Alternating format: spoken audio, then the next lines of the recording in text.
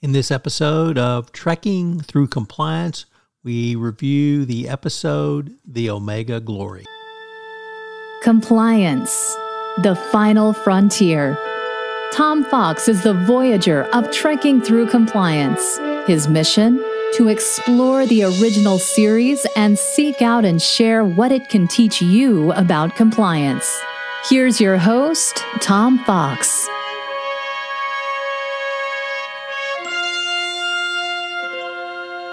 Trekking Through Compliance, Episode 52, The Omega Glory. In this episode of Trekking Through Compliance, we consider the episode The Omega Glory, which aired on March 1, 1968, and occurred on Stardate Unknown. Story synopsis. As the Enterprise approaches planet Omega 4, they discover the Exeter in orbit. However, no one is aboard. Kirk, Spock, and Galloway beam aboard the ship and find that the ship left on automatic pilot. Empty uniforms are strewn everywhere, and they seem to be filled with some sort of white crystal. McCoy analyzes the crystals and finds that they contain the elements of the human body when 96% of its water is taken away. The boarding party then plays the medical log and are warned they are dead men. They are warned that they must not return to their ship and told their only chance for survival is to beam down to the planet's surface and find Captain Ron Tracy. On Omega 4, they find Tracy, who together with Li Yang and Wu, is in the process of torturing a pair of savage Yanks. Kirk, Spock, Galloway, and Bones discover that they have been contaminated with a substance which removes all water from bodies of humans, but that the surface of the planet of Omega 4 produces a natural immunization against the contaminant. Captain Tracy has apparently become mentally unstable, and Kirk finds that he has been interfering with the planet's development.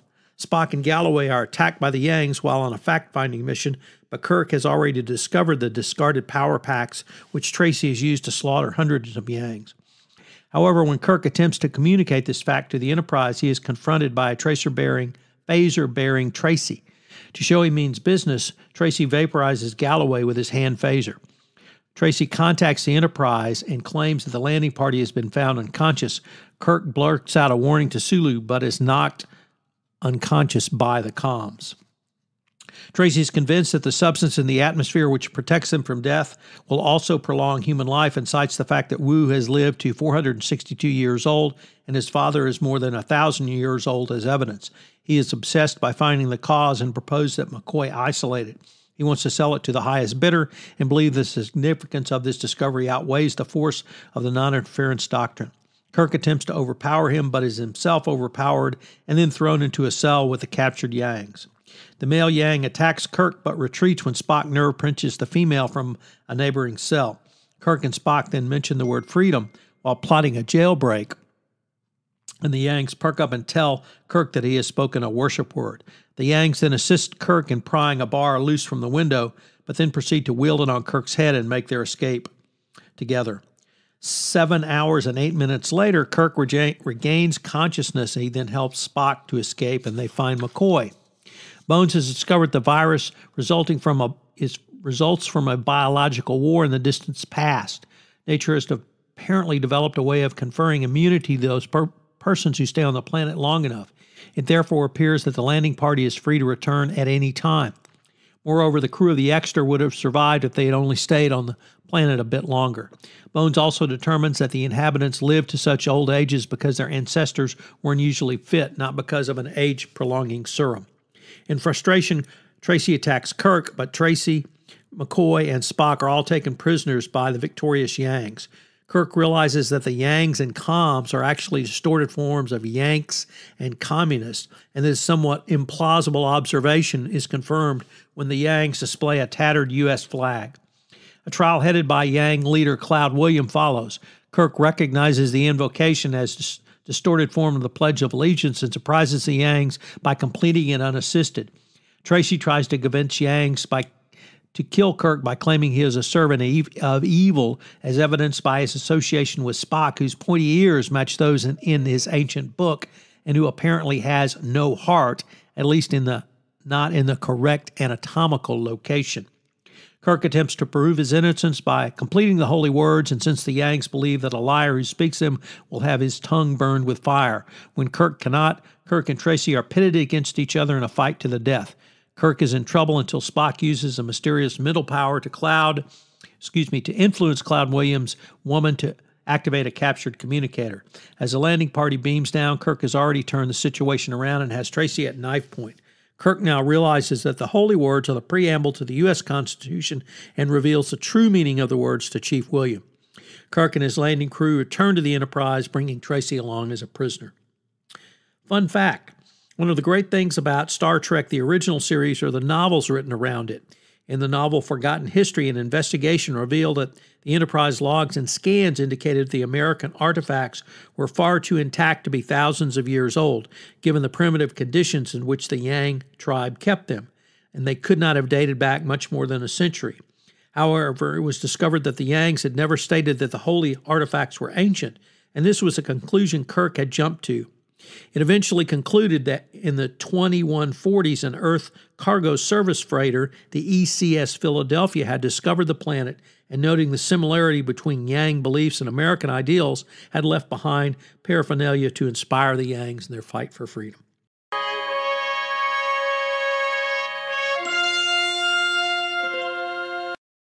There were many interesting continuity issues in this episode.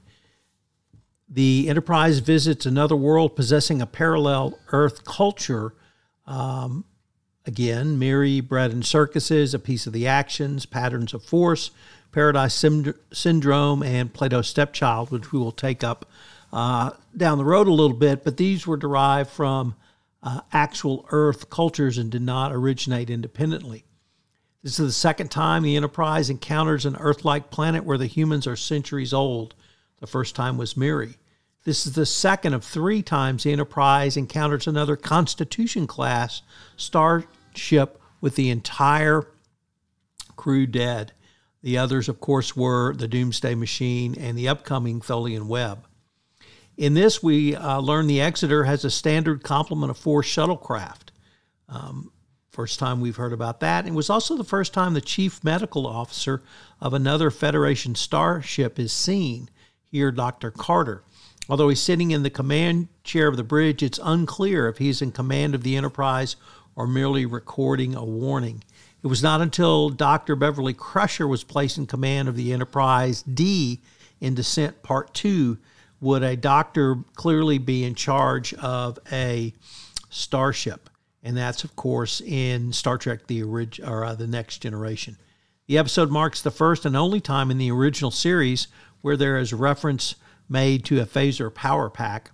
And it's the second time in the same season that people are reduced to their component minerals. The first was by the Kelvins, who distilled the crew of the Enterprise down in by any other name.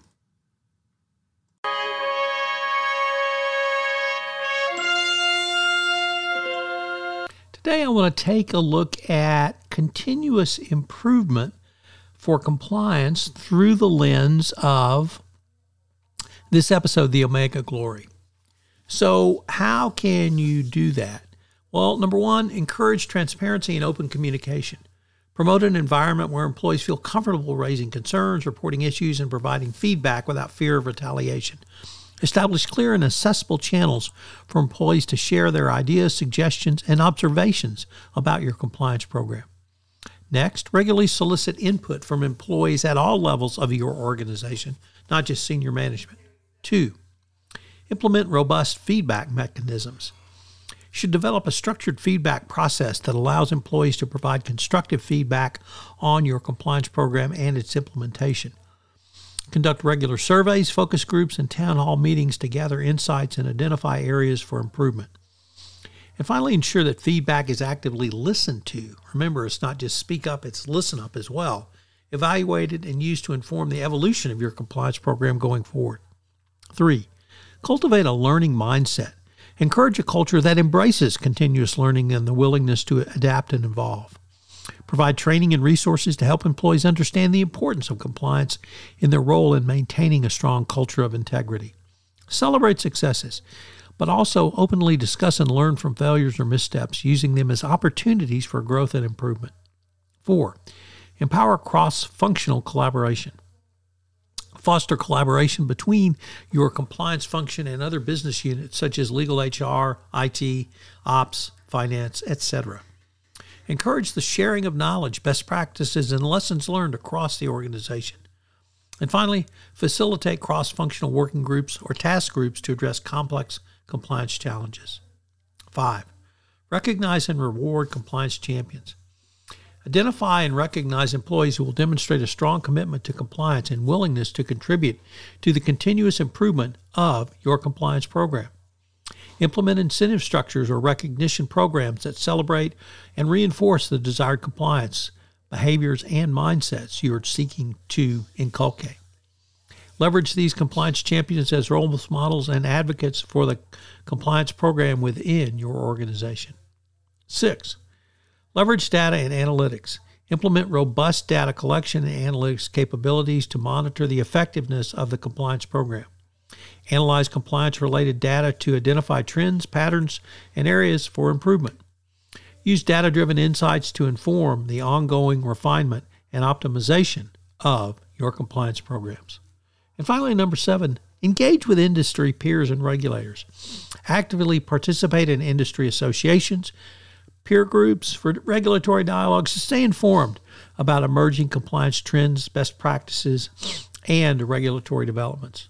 Leverage these external connections to benchmark your organization's compliance program and identify opportunities for improvement. Collaborate with regulators and your industry peers in industry groups to share your knowledge and collectively enhance your compliance programs.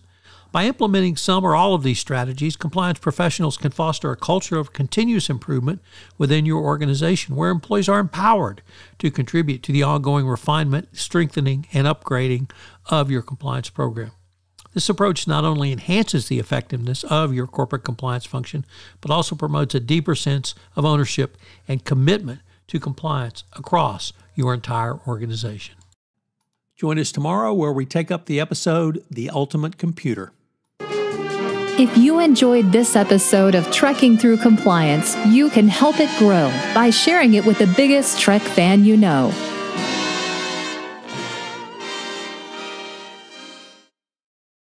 This podcast is a part of the C-Suite Radio Network.